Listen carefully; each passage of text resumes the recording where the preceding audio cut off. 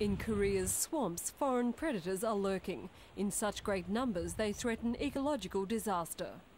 The creatures, originally imported from Japan, are the product of a farming experiment that got out of hand. Now the croak is past a joke.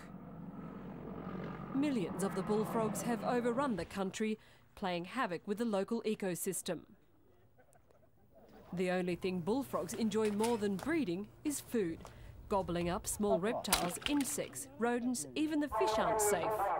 But now the tables are being turned, dining tables that is, where soldiers and scientists have failed, chefs expect to win. Authorities have decided the only way to eradicate the pests is to eat them. And they're encouraging South Koreans to do their civic duty. And won't the kids just love these bullfrog burgers?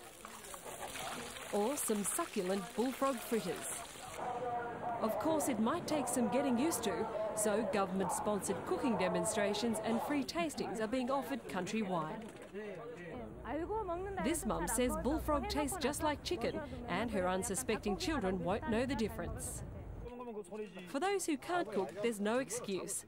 One company produces a special healthcare medicine, bullfrog mixed with Korean herbs in a concentrated liquid form, a kind of bullfrog pulp. You'd have to be hopping mad.